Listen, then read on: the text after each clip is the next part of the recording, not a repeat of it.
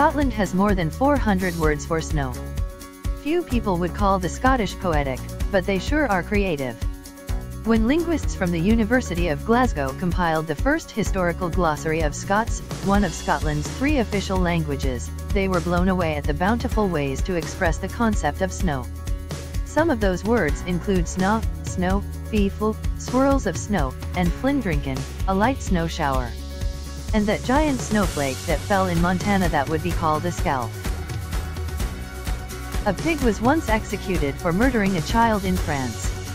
Before you roll your eyes, this happened during the Middle Ages, when animals were regularly tried for human crimes. One example of such a trial took place in the French village of Fontenay-Auxiliary-Roses in 1386. The defendant, a young pig, was arrested for attacking a baby's face. When complications from the injuries ultimately killed the 3-month-old, the pig was sent to jail and later, publicly executed after failing to provide a solid defense for its crimes.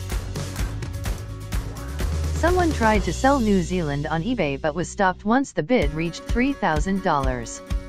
There's an ongoing rivalry between Australia and New Zealand, but in 2006, one Australian man came very close to winning. In May 2006, he opened a bid on the e-commerce platform for the country of New Zealand. Bids started at 1 cent. Bidding prices climbed all the way to $3,000 before eBay officials shut it down, adding clearly New Zealand is not for sale. Still, New Zealand was salty about the prank. The country's foreign minister at the time even called it nonsensical stupidity. A Canadian woman who lost her wedding ring while gardening found it 13 years later growing on a carrot. Mary Grams always loved gardening, but not as much as she loved her husband. That's why she couldn't bear to risk breaking his heart by telling him she lost her wedding ring in the garden. Instead, she went out and bought a cheap replacement. More surprising than the fact that her husband never noticed the difference, is the fact that 13 years after the incident, the ring resurfaced on a carrot. The city of Boring has a sister city called Dull. The Oregon city of Boring, named after founder William H. Boring, has claimed the village of Dull, in Perthshire, Scotland, as its sister city. Oregon's governor named August 9th to be the official Boring and Dull Day throughout the state. In the 1990s, North Korean teachers were required to play the accordion. Famously mysterious North Korea is full of surprises, not the least of which is its cultural fondness for the accordion. The musical squeezebox is known as the people's instrument because its convenient size makes it ideal to take on marches.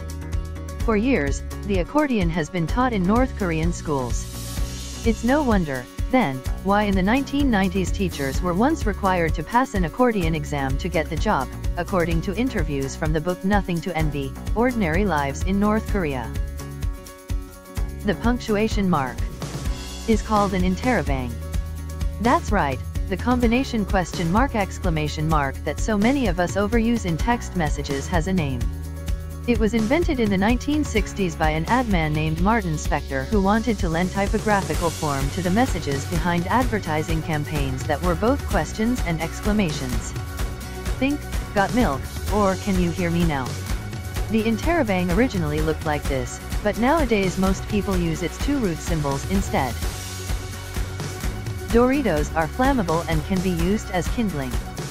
If you're ever in a bind, throw some Doritos on the grill and spark them up. Though you can make kindling out of nearly anything, the flavored corn chips are particularly handy because they'll burn for a long time.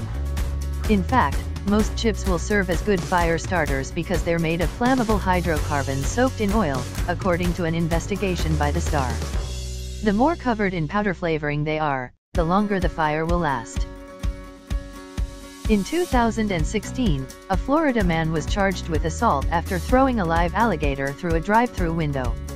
In perhaps the most Floridian attack ever, the deadly weapon of choice was an alligator. As 24-year-old Joshua James was being handed his drink at a Wendy's drive-through, he tossed a live 3.5-foot alligator at the attendant for absolutely no reason at all. As a result, he was charged with assault with a deadly weapon, possession of an alligator, and petty theft. He was also banned from all Wendy's fast food restaurants. American Airlines saved a boatload by removing a single olive from meals. 3 decades ago, American Airlines executives, looking to save money, removed the single olive that was included in every first-class meal. As reported by Jet Set on Bravo, this saved the airline an estimated $40,000 per year in 1980s dollars. That's all for now. See you again next time on Fun Facts TV.